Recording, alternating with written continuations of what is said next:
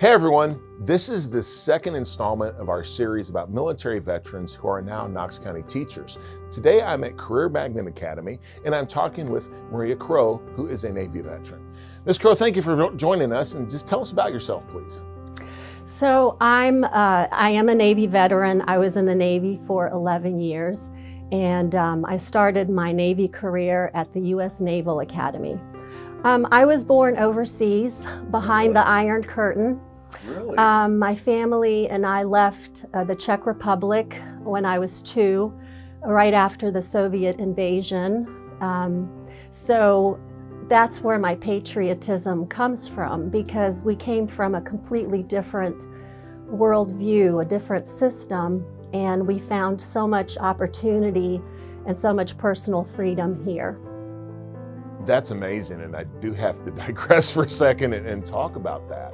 Many folks who don't remember what the world was like during the Cold War and just kind of have forgotten the difference between the West and East Europe and the Soviet Union and the Communist bloc.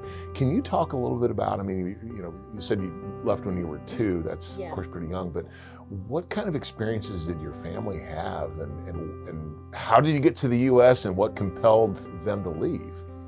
We had to leave because my father was part of a democratic movement that was happening in the country at the time. And so if he hadn't left, he would have ended up imprisoned or worse. So it was just one of those things where you just get in a car, and my family had applied for visas to go out of the country. So we had paperwork, but my mom says, at the border, people were getting shot just trying to cross the border at that time. So we all made it out, my parents, my brother and I.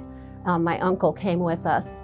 So we came to Maryland, which is right outside of Annapolis, which is how I ended up at the U.S. Naval Academy. My family and I would visit.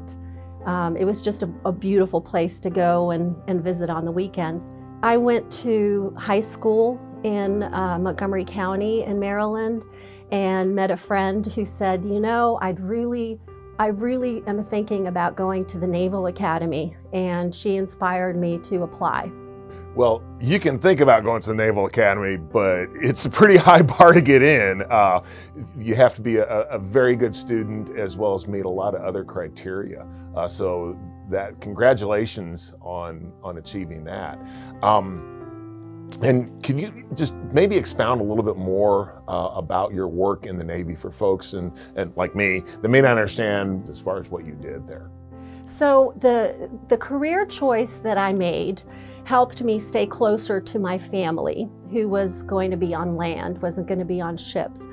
But because I was involved in the data management and the communications side of things, I was talking to people on board the ships, and we were keeping track of where everything was and where our resources were. Where is our equipment? Where are our people? And so it's interesting that the majority of my career was spent managing that type of a project. What compelled you to get into teaching?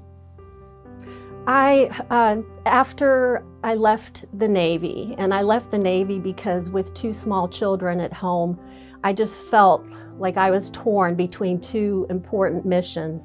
So I came home full-time and stumbled into homeschooling. And that's how I came to love the teaching profession. Why is it that veterans lend themselves so well to the teaching profession?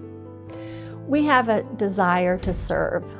Every veteran is so proud of their time in the military and their time of service. And so you're always thinking about your community and your country.